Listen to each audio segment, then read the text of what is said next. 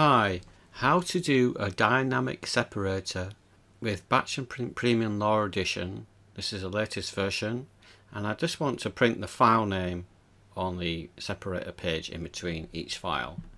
Now to do this, you add your files to the list, click on Options menu, Separator Banner Page Setup. Now I want to generate on the fly because I want to actually pull in the file name of the file printing, so I just want to generate separator file on the fly. So once that is set, you can just click Save and Exit and Print, but I just want to print the file name. So what I'm going to do, I'm going to change this template, so I can click the V to view it. Now I just want full file name, so you can just put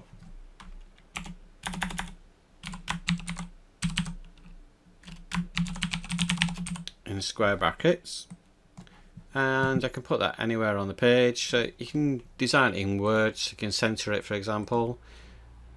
I can do it a bit bigger, and I'm just going to do it bold like that. So that's just full file name. Now if you just want the file title, you can do that also by just putting in file title. Okay, so I'm going to make that a little bit smaller so it will fit. Then I'm going to save to anywhere you want to. File name. I'm going to browse to it.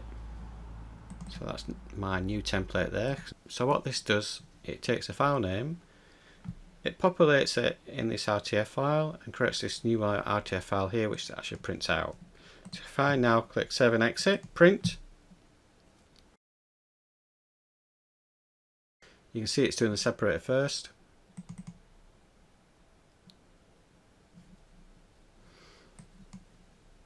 So you can see it's done separator, then ideas, and then list.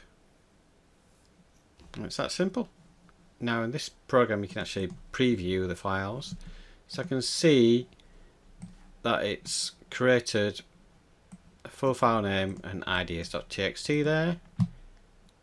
And the next file is the list file and the list.txt. And that's it. Give it a try.